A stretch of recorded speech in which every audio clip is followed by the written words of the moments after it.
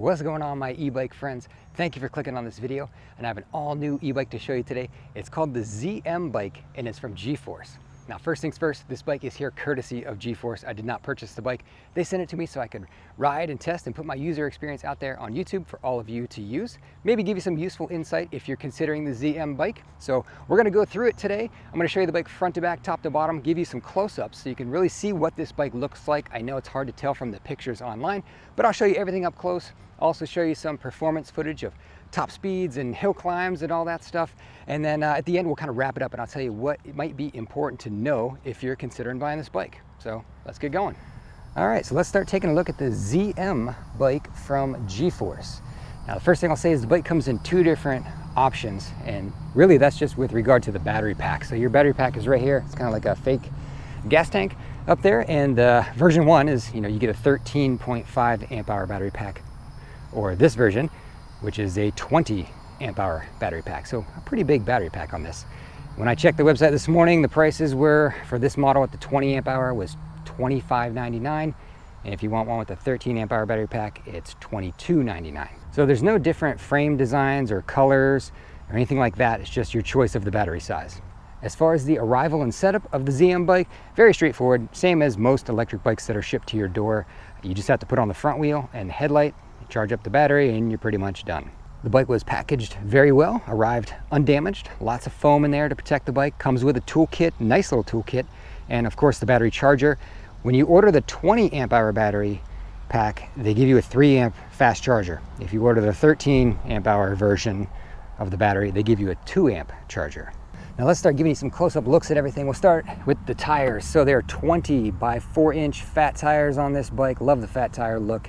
They are CST is the brand, and I think more interesting is that they are wrapped around these cool looking mag wheels. I love the mag wheels.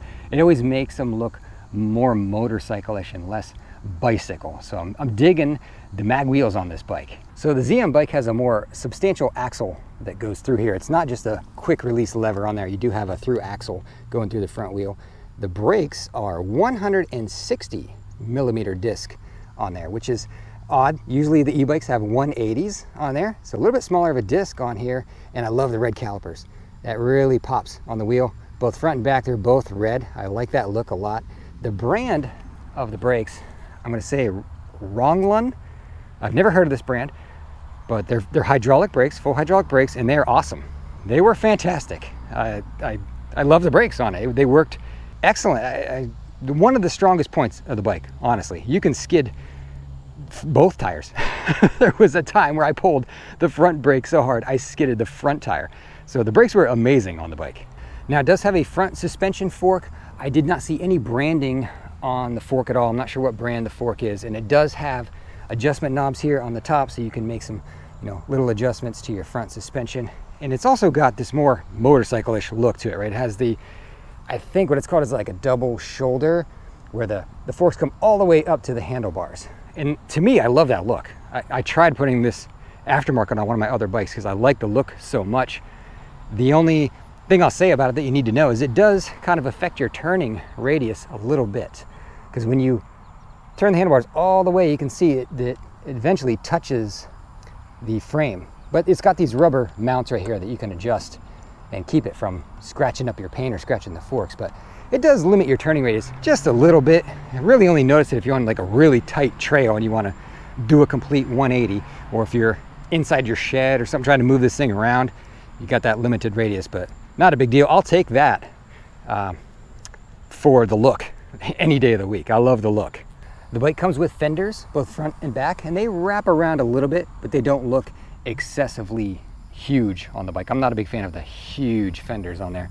These ones, they look nice. What breaks it up is you've got this gloss racing strip that runs down the center of it. So it's not just a plain flat black plastic look. They look pretty snazzy on there actually. All right, let's talk about lighting package. Standout feature on this bike, I'm gonna say. This headlight is fantastic, awesome. I love the headlight. It looks great, it's LED. It is crazy bright. I hope they sell these aftermarket on their website because I might pick up a few for my other bikes. It's a big light on there, but it's really bright. Actually, let me turn it on. All right, there you go. I know it's probably hard to get a feel for it in the daylight on camera, but I'll put up some nighttime shots too. This is crazy bright headlight, and the taillight looks really nice as well.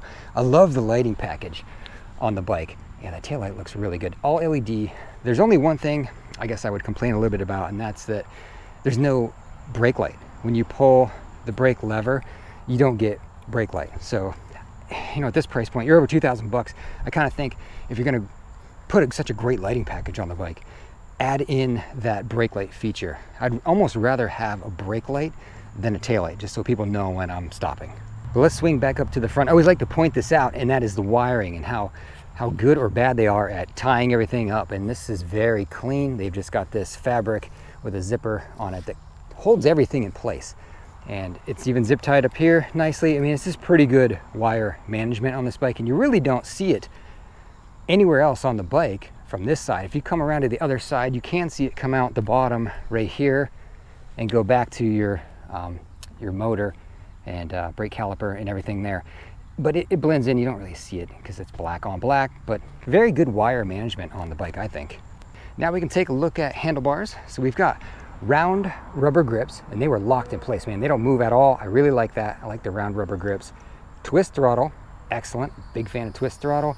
Right here's your horn button. It's an ear-piercing horn. I think I might add a bell, because here, listen.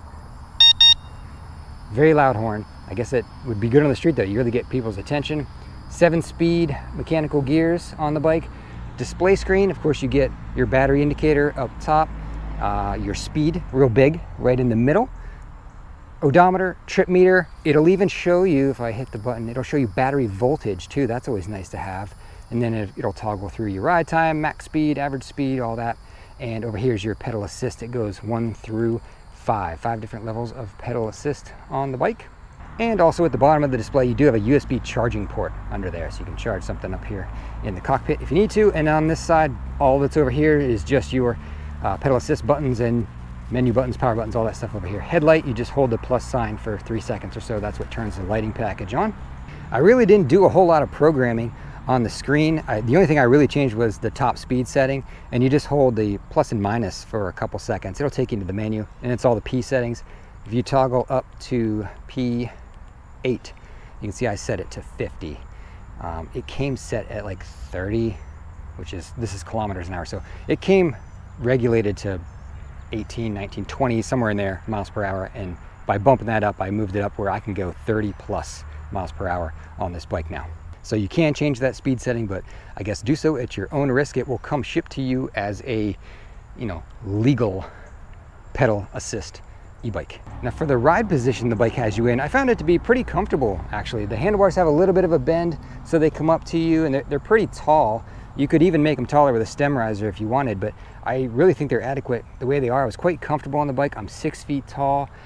Even pedaling the bike was okay. These moped style bikes are not meant for a tall person to pedal a lot really, and I find myself when I'm riding, I'm not really pedaling that much anyway, but you can pedal it if you had to. My wife, who is 5'3", also rode the bike up and down the street a couple times. She remarked that she wished it was just a little bit shorter. She's got short legs at 5'3". The seat height on this is 33 inches off the ground. So as long as you can handle that 33-inch seat height, that's from ground to top of seat, you'll be okay.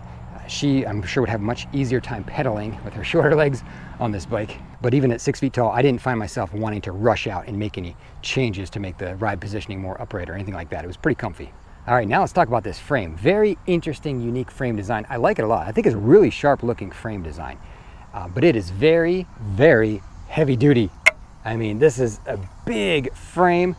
Even this right here, this isn't plastic. That's aluminum. That's part of the metal frame. And it's just big everywhere. The head tube, this metal piece here, you got these little gussets and this big, huge plate welded on there, all the suspension parts, and all of this adds up. All this is weight that adds up, and this is a heavy bike. This bike weighs 92.5 pounds, at least on my scale. 92.5 pounds. It's a heavy bike, but that really only comes into play if you're trying to lift it. Riding it around, you don't really notice the weight at all. It's not like you come to a stoplight and it wants to fall over because it's so heavy. You don't notice the weight riding around. It's only when you're going to try to put this in the back of your truck or carry it up a flight of stairs or put it on a bike rack or something, then you're going to feel the weight. And I was trying to think of the best way to describe this. Riding it around, that weight gives it a, I don't know, road presence. It just feels substantial and it feels planted on the ground. If you've ever ridden like a 250 motorcycle on the highway and you know how the wind just blows you all over the lane, right? And then you jump on a 600-pound cruiser bike and it's much, much more stable at that highway speed. That's kind of how this was. It always felt very planted and stable. Now I'm thinking that's could be because of the heavy weight of the bike, but it's very cool frame design. I really like the color scheme, the red, white, little pinches of blue in there. That's fine. The graphics, there's a couple I'm just unsure of. I'm not a huge fan of the checkered flag. I like the G-Force logo. I wish this was just bigger up here. And then some of the other, like this just says strong momentum right here. And over here it says silver aluminum. So I'm not quite sure why they picked those phrases for the bike, but they're pretty small. You don't really see them on there, honestly. Overall, I mean, this is just a sticker. You could peel that off if you wanted to. The rest of them are baked into the paint though. There's no removing the other ones, but I really do like the color scheme. Even the wheels have just these silver accents on them. So they really pop going down the road. It's a cool looking bike going down the road. All right, let's get to this battery. It's a very cool battery design. I'll put up a clip of me taking this battery in and out, but it was very, very easy to remove, to take in and out. I like this battery design a lot. And you can see you've got a power button on the battery. You got to turn the battery on before you can turn the bike on. There is a USB power port there, but I believe they're going to be eliminating that one. They didn't see a need for two on the bike. You've got one on the display already. And then this is your key unlock right there. And it's really simple to use. It kind of slides in from the side, but great that it's removable. You can take it in your house to charge. That's another, I think, more of a standout feature of this bike. This is the 20 amp hour battery pack. The 13, it looks the same size. It just has different amount of cells inside it probably.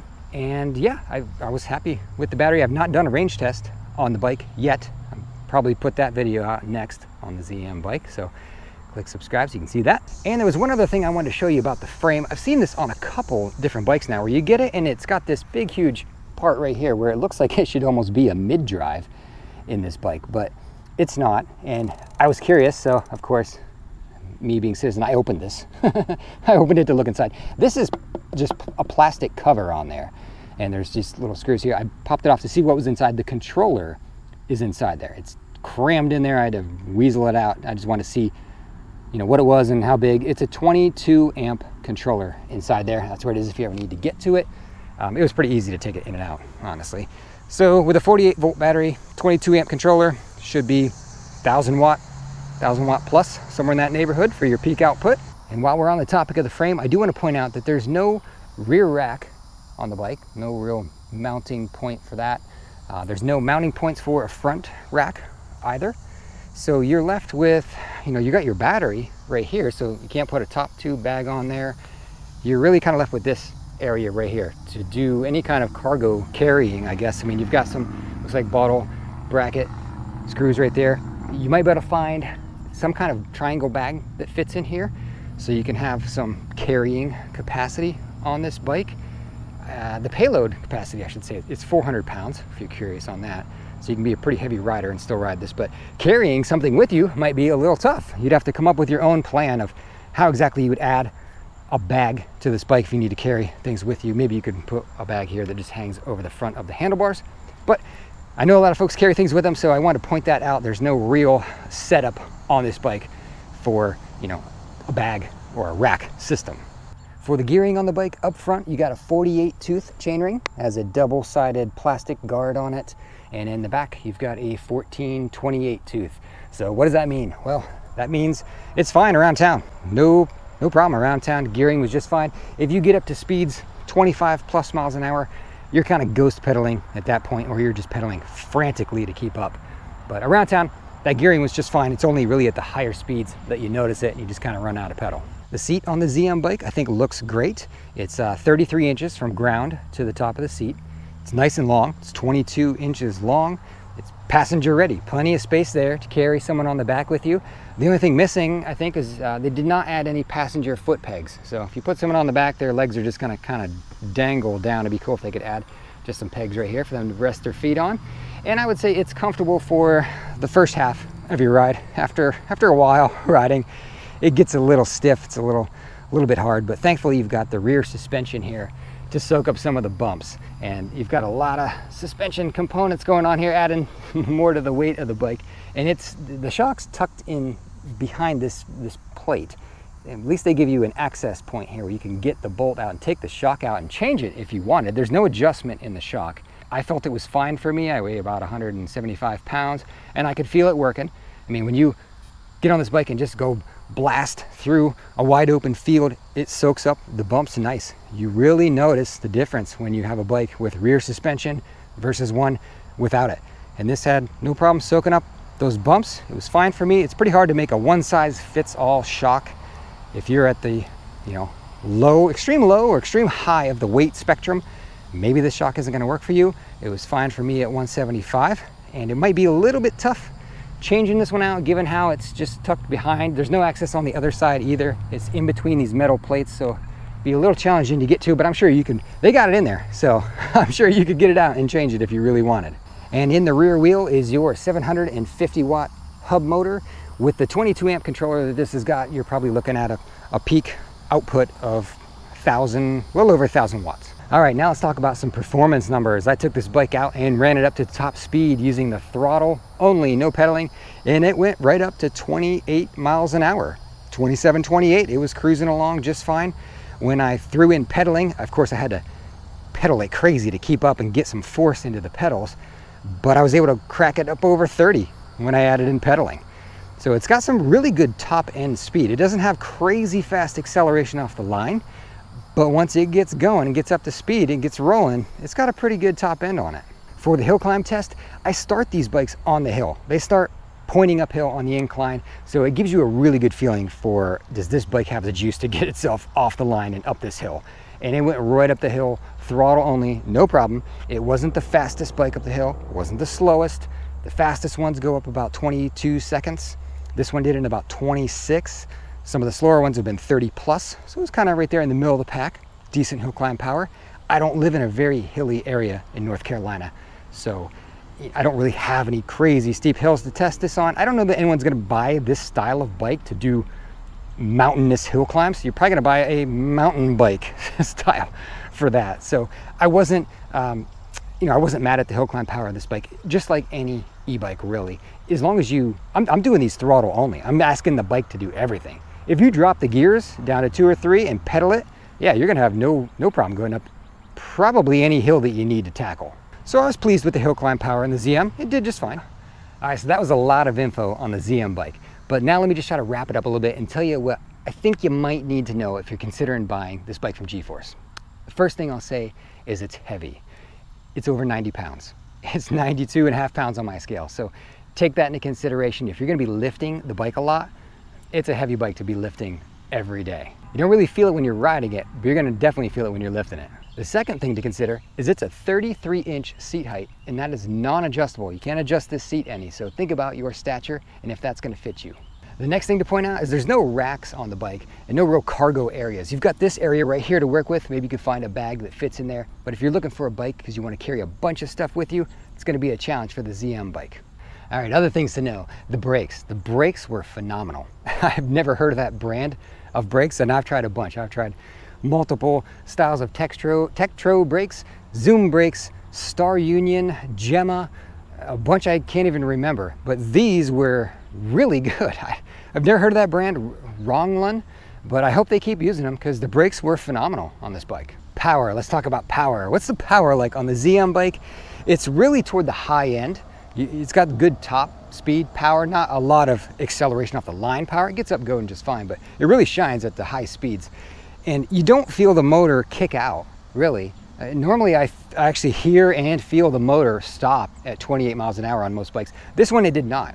It just kept going and going and going. If you ran this downhill, I think I had it almost 32 miles an hour when I was going downhill, and you could still hear the motor running. I think it was just limited by, it just couldn't physically spin any faster. I think that was the only limiting factor to it. It didn't seem to cut out at all. So it's got really good top end speed to it. And the last thing I'll bring up is pedaling. So it's a moped style bike. You're not really gonna be pedaling it all that much, I don't think. At 6 feet tall, I was able to pedal the bike, you feel a little bit cramped. You can still pedal, but it's not really, I guess, designed for that. Most people that buy this are going to be riding it around like a little miniature motorcycle, which is kind of how I ride it. So if you're looking for a bike for specifically pedaling to get exercise, maybe not this style for you. But I mean, it was just fine. You can still turn the pedals and get a little bit of a workout if you want, but it's just really not built for that, I guess. So think about how you're going to use the bike. All right, everybody, that's all I've got for you today on the ZM bike from G-Force. And if I didn't answer your question, drop it in the comments below. I'll do my best to answer it if I can. Thank you to G-Force for sending me this bike so I can in turn put some information out to all of you. That's kind of the whole point of my channel, right, is to show you my real life user experience with e-bikes and give you what I think is the important things to know about it, and maybe, just maybe, help you in your buying decision so you get the right match for you. So I will link G-Force's website below so you can check out their bikes. I will put a link directly to this bike below so you can find it easily. It's just a link. You know, I don't get anything if you buy one. I'm here just to give you information about bikes, maybe help you out. And if you like information like this, do me a favor, consider hitting subscribe and ringing the bell so you know when I put out more e-bike content. And I think that is all for today. So appreciate everyone for watching.